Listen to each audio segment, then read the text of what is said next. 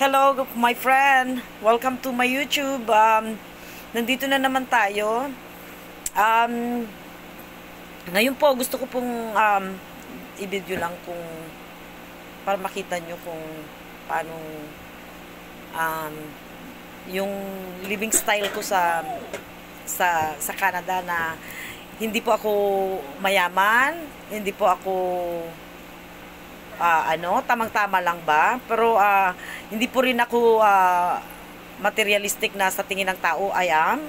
No, which is not true. Kasi ang gusto ko po talaga sa buhay ko, mag-travel. Kasi ang purpose ko po, my purpose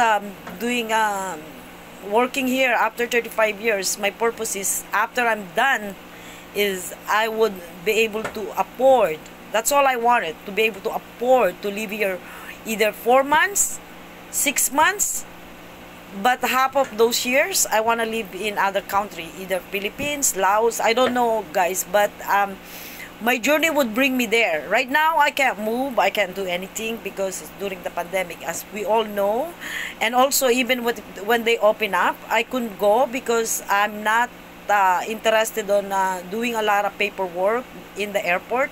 Because guys, when you travel during the pandemic, because I arrived here in July 2020, 2020, and from the Philippines after living there for 9 months, and just to get to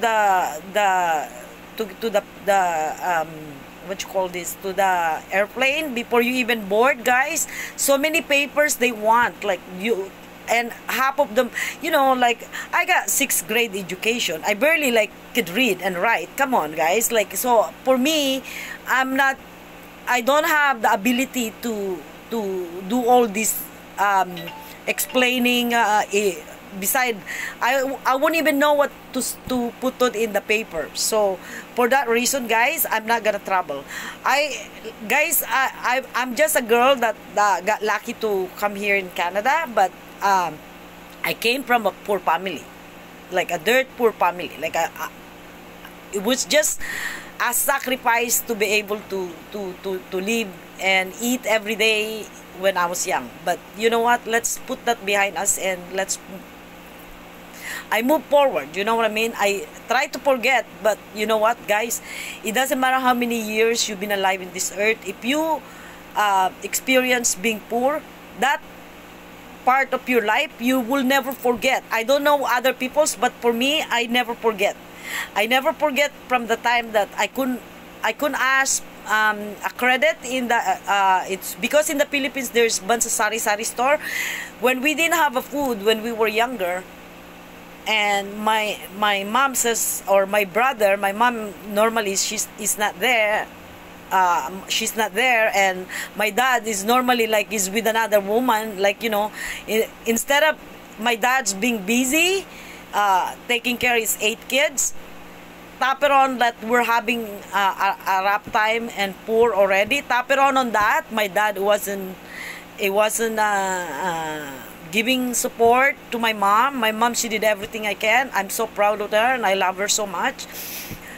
But my dad, on top of being poor, my dad wasn't giving a support. On top of that, he has another woman aside. So according to guys, I left in the Philippines when I was 19, and I've been with my first husband since I was 17.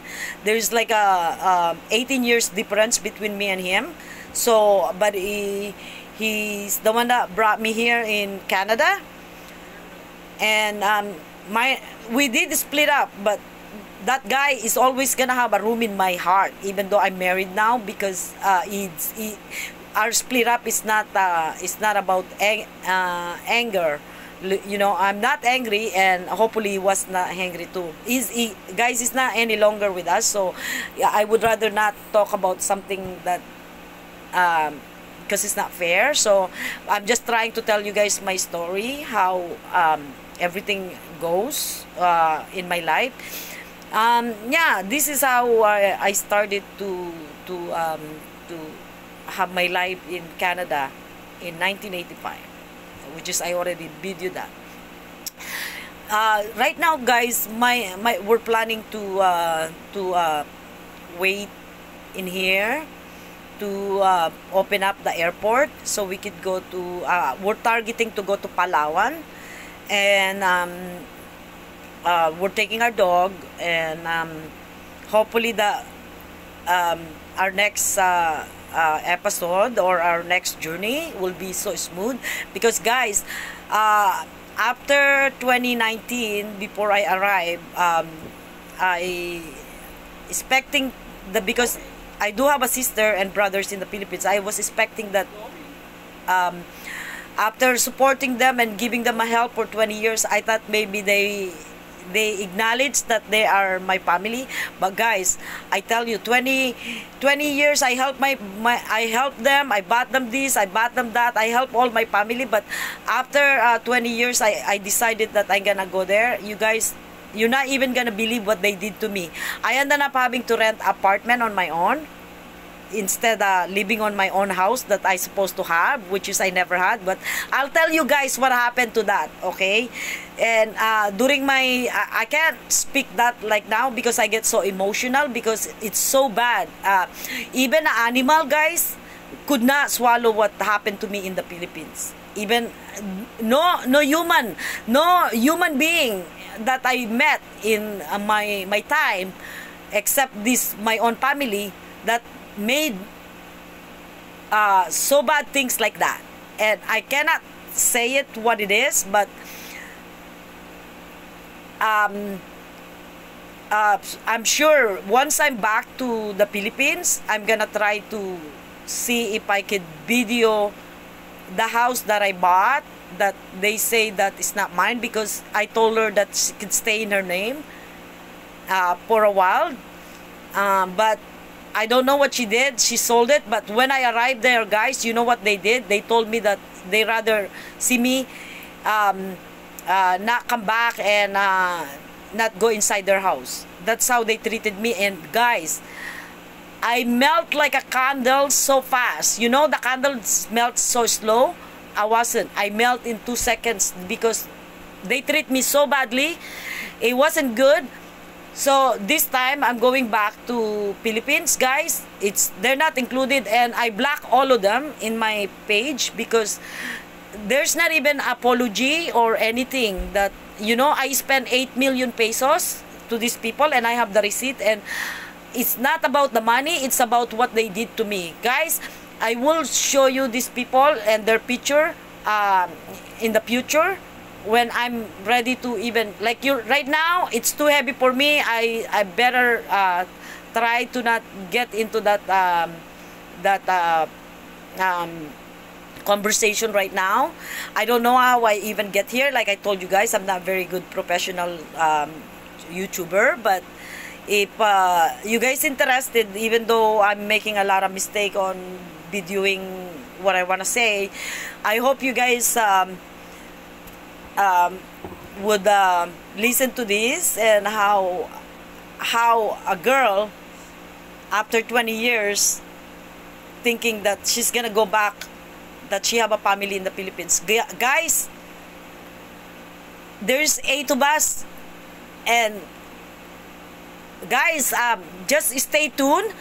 In the future, I will let you know what happened to me in the Philippines. Why? Because supposedly, guys, I would spend like 9 months there, 3 months here, because I carry Canadian passport. So they giving me a 1-year visa balikbayan, and if my husband goes along with me in the airport, right, he gets right visa 1 year, same time, as long as we arrive same time. But that's not always the truth, guys, because I heard people said that if you married to Filipina and balikbayan, and that man also get your husband gets also a 1 year. That's not always the case. I think sometimes if they're in the bad mood, the people that works in the airport, I think you don't get it. I don't know. I heard that, but it didn't happen to me. But I heard from other people that could happen. But right now, I'm taking advantage that once the pandemic is finished, I will arrive with my husband in Manila Airport, going to Palawan. Hopefully that, guys, that it's not they're not gonna give us a hard time to give us a 1 year entry visa to the Philippines, because I am born in the Philippines. The only reason I carry Canadian passport is because I lost my Philippine passport when I first arrived here. I was carrying a Philippine passport, and then I lost it, and for some reason I wasn't interested in finding it. I just said, oh, well, I'll just apply for Canadian passport, because knowing that I'm already a Canadian citizen, so it's easy for me to apply for Canadian passport to leave. So that's what I did, guys, instead of going get a Philippine passport. But I love my country. I still love Philippines. I love Canada, but I still love Philippines. Philippines also, guys, I'm not... that's how I discovered that no matter where you are and what you do and how many years you've been gone, the place you born, you always go back. You always go back. I didn't realize that, even whether for just little bit or a lot of bit, you know what I mean? Like, so it's like, you know what I mean? You always go back. You always go back. And also during the time that my parents alive and they pass away, none of those siblings of mine spend any money. There's 8 of us, only one person paid for everything. For every person that passed away in my family, it's only one person that so I couldn't go home and see them be buried, because instead of going to buy a ticket for myself, I give it to them, guys. And at the end, I ended up like them treating me like not very good. But stay tuned, because all these things that I told you guys that happened to me in the Philippines during my go home there, that I thought I have a family, you will find out this. I will open up this in the future. So stay tuned, guys, and don't forget to subscribe and like and comment. I'll see you next time, and salamat po.